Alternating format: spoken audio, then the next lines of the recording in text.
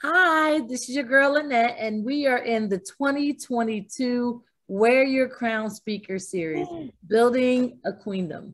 This is your girl Annette Fletcher, Miss BBW Delaware 2016, 2017, Miss Fashion Global 2020, and your pageant director for the Big Beautiful Women of Delaware. And today we have a phenomenal, very powerful queen, Keiana Griffin. How are you? Hello, Antoinette. I'm doing well. And thank you so much for this opportunity to be on. I'm so grateful for this opportunity. Well, I am so excited. I see that you are doing a number of fabulous things. Not that you never, like you are always doing something. So a little background, you guys. She is a fellow Wildcat. We went to Yes. Bethune-Cookman College, AKA now Bethune-Cookman University together. And I like, share, and follow the work that she is doing. And she is here to share what she is doing. Keiana, can you introduce yourself? Yes, I can. So my name is Keiana Griffin. And like Antoinette, and then I already stated, we met at Bethune-Cookman University, and it was Bethune-Cookman College in 1994. So we came in as freshman crabs Yeah. together. You remember that? We had to put on our hat and say our name, where we were from. Girl, And I'm yes. And we proud were to in the be a band. So, you know, we Bethune were College crabs crab. until classic. Yes, girl, a long time. I remember. And so, what I do is I'm a sickle cell advocate. I have my own sickle cell organization in Daytona Beach, Florida. And actually, my physical location currently is in Daytona Beach, but I am the only sickle cell association in the North Central Florida region. So that means I have 4 counties in Florida. I cover Volusia County, which is east and west. I cover Flagler County, that's going north. And then right after Flagler, I cover Putnam County and St. Johns County. And I start right there at Jacksonville because they have their own sickle cell. Okay, that is awesome. So, for people who are not sure what sickle cell is, can you tell us a little bit about that? Sure. So sickle cell is an inherited blood disease, and it derived from the continent of Africa and actually Sahara Africa. And that's where the origination came from. And it originated from the disease malaria. So it's a carryover from malaria. So it was predominantly in African Americans, but because we have so many African Americans and loves all over the world, it spread it to so many different areas. So it's important that I educate, it's important that I advocate, and it's important that I inspire and motivate those that have the traits and the anemia or the disease, because it's a myth that it's only Black person's disease. That is an absolute myth. And it's not a myth. You are born with it. There's only one way you can obtain this disease, and that's because of the traits of the mother and the father. And that's how the disease is passed along. In the blood gene, you have to have a trait from the mother and the father. A trait and a trait equals the disease. So is it something that can skip a generation or skip a child because it's somewhere in that family line? So when you say the word skip, it can skip, meaning it can hit and miss because it is with the numbers. So say for instance, there's a parent that has a trait, and a mom has the trait, and the dad has the trait. So there's a 1 in 4 chance that one of those children will have the disease. That's just a chance. But I know a mom who the mom and the dad had the trait, and all of her children had the disease.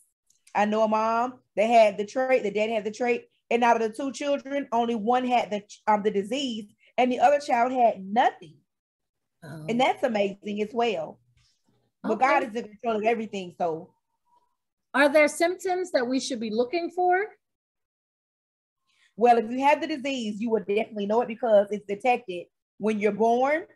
More than likely, you have that in your family history. So the information is after 1988, the test was not a mandated test in the hospitals for newborns, unless there was an actual, cycle or history, a known history, at that doc in that hospital of your family having it. Now, those that have the trait, now that's the tricky part right there. Do you know there are students that went to Cookman with us?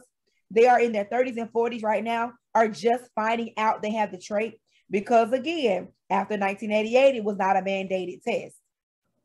So they were not automatically tested for it. Because, you know, in our generation, we were born in the 70s. Yeah. So if they didn't have that in their family, with a lot of major people that had the trait or disease in their family, they were not tested on it. It was not, you know, was not mandated, depending on where they lived as well. Okay. So how did you end up working with sickle cell? Is it sickle cell anemia or just sickle cell? It's sickle cell because it's anemia and trait. So we just say sickle cell. Okay. So I graduated from Bethune-Cookman University, was college then, but I graduated in 2003. And so I started teaching in Volusia County.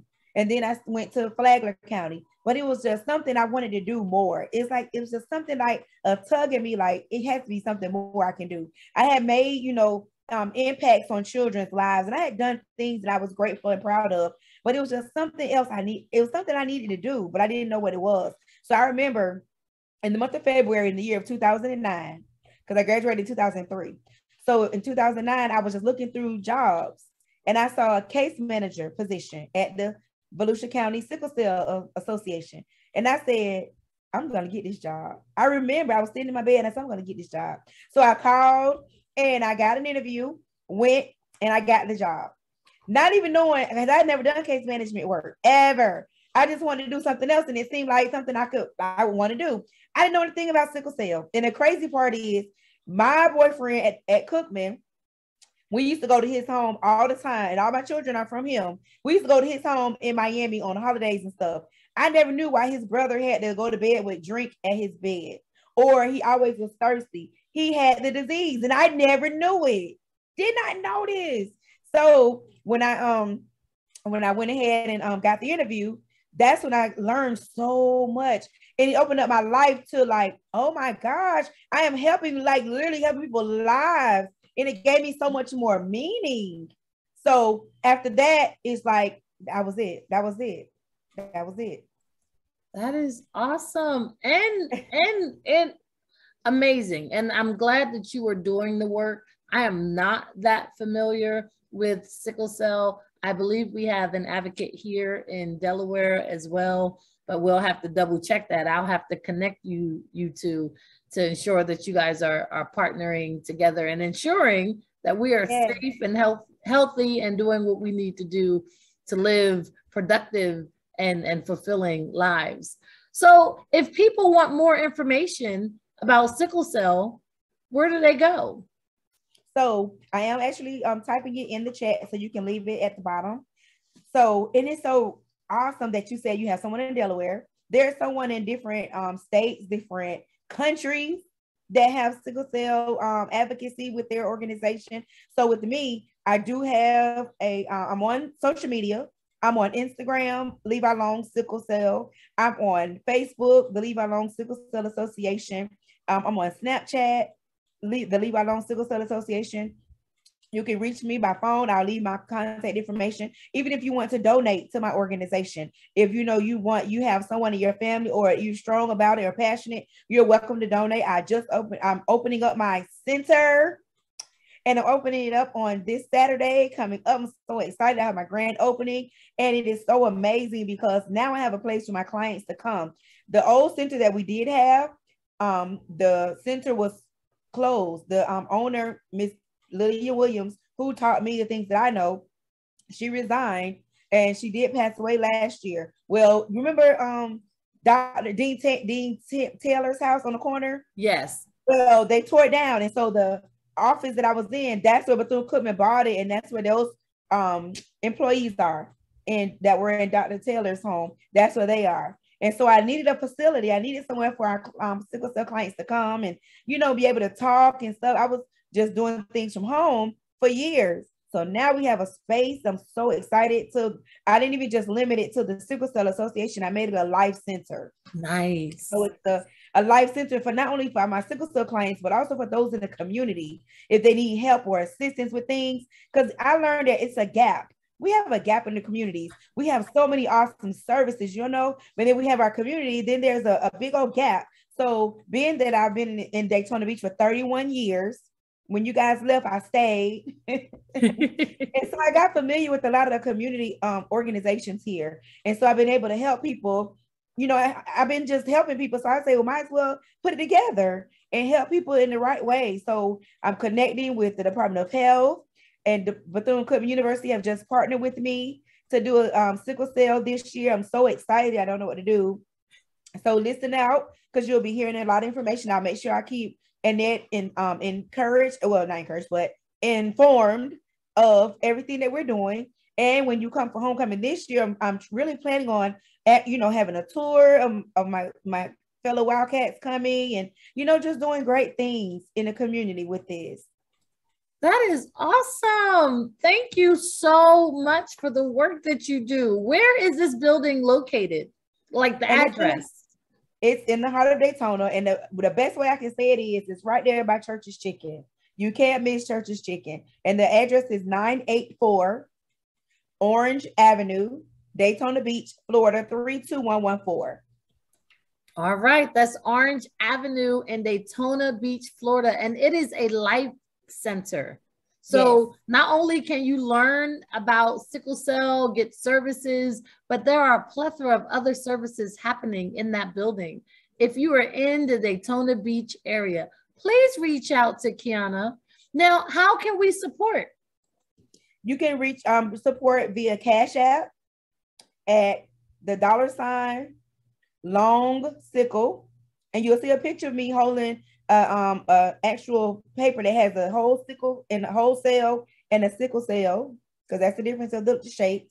And that's the Cash App. You can also donate via Zelle at keianagriffin at live.com. I'm putting all of this in the chat so you can post it. What else? If you would like to mail the donation via mail, post mail, I'll make sure you get a thank you card. I'll make sure you get notice of the thank you that you did. And every dime that I receive, it goes to the Life Center. It helps those. I mean, I'm just so grateful because I'm branching out greatly at the Life Center. So I'm excited for the grand opening this Saturday from 12 p.m. to 4 p.m. And I'm very excited. That is awesome. So are you also looking for volunteers, or is the staff fully staffed with people and individuals to support the individuals coming in? Actually, I love having volunteers. If you know anyone in the area, or even if you could visit Daytona, you're welcome to come in and volunteer. And then the way you can volunteer is you can help by putting papers in the folder. It's going to always be something to do. It's never going to be a day where I can just sit and look around. It's always going to be something to do. All right, so you heard it here. She is in Daytona Beach, Florida. Not only is she supporting, educating, and helping people with sickle cell, but running a life center in Daytona Beach, Florida. If you're interested in volunteering, sharing your skills and your talents, please hit her up. We have her information in the comments below. If you want to donate, her Cash App, her Venmo, and other ways you can donate is also below. Be sure to check out $LongSickle, LongSickle, or Zelle, keianagriffin at live.com. And again, we will put that in the comments. If you are interested in mailing a check, you can send it to the Levi Long Sickle Cell Association at 984 Orange Avenue, Daytona Beach, Florida, 32114. Keiana, thank you so much for the work that you do. You guys, if you do not know Keiana, please check out her pages and get to know her, the authentic work that she does. And the authentic, like, this just fits. If you know Keiana, this just fits. Her heart has always been for community, for people, for the Wildcat family. We are so glad to have you. I love me some Wildcats, honey. So is there anything you want to leave us with as we sign off? Yes. If you have a passion to do something, listen, don't wait. What are you waiting on? I don't care if it's making toilet paper thicker, whatever it is, and you have a passion and you want to do it, go for it. do it, because nobody can do something better than you can. We all have a talent. We all have abilities. Go for whatever you have a passion to do. Go, go, go. You heard it here at the Wear Your Crown series with Keiana Griffin. If you have something laid on your heart in 2022, just do it. Thank you, Keiana. Yes. Thank you, Annette. I appreciate you so much. Mwah. Mwah.